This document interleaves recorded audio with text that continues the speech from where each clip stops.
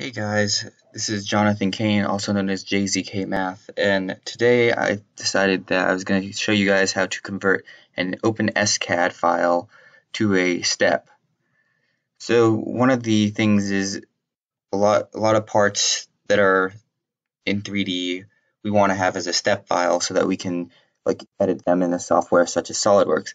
So for example, the reason why I actually learned how to do this is due to this. This here is the extruder assembly for the new Prusa i3 Mark III, and I've been working with a few other people to convert all the parts to a step file.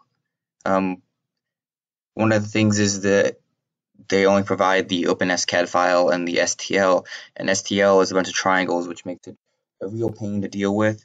And also, the main reason that you want to use a step file is that if you look in this here assembly, one of the reasons why is this. If you see, that's a circle. If you were to use a STL file, this is actually become a faceted, would be technically a faceted shape. It wouldn't be a circle. It'd be a polygon with, in this case, would be actually 30 faces because of the way that STLs work. So for some reason, a lot of people have told me that whenever they do this method, it leaves the face number in there, but I don't see that happen. So I'm going to show you guys directly how this happens.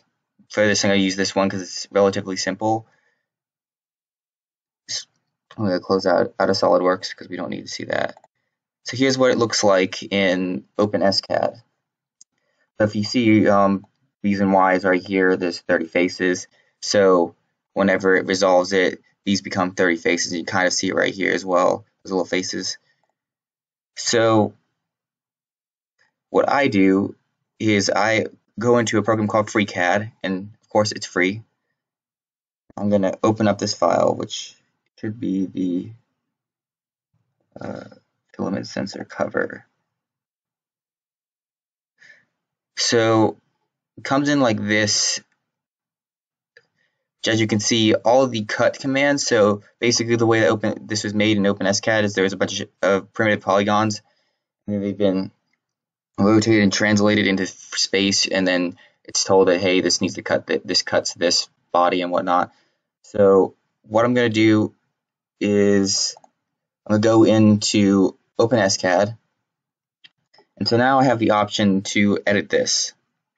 So what I do is I know that certain shapes here need to be cut from this main body. So what I do is I'm going to click on this. I'm going to hold down my control key, click on this, and I'm going to go over here and click on this little make cut of the two shapes. As you can see, it cut that. So I'm just going to keep on doing that.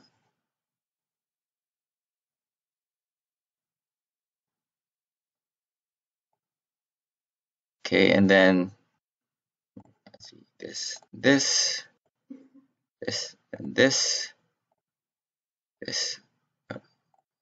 this, and this, and this, and this.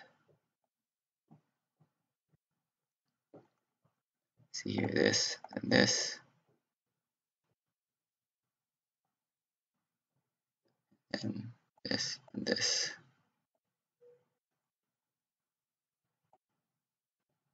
As you can see, there's another one here. I think there's this one as well. Nope. Okay, so basically that's what you get when you finished it, and then all you gotta do is go to File, Export, and then Step. And then that's basically how I converted all of the SCAD files that I got from the Prusa directory over to a step file. Some of them will actually just come in and they'll be already ready to go, and you just go in. Also, when you save it, you might want to make sure you select that file. That's one thing that it might tell you, so make sure to select the entire thing and then export as it. And then you can import it into SolidWorks.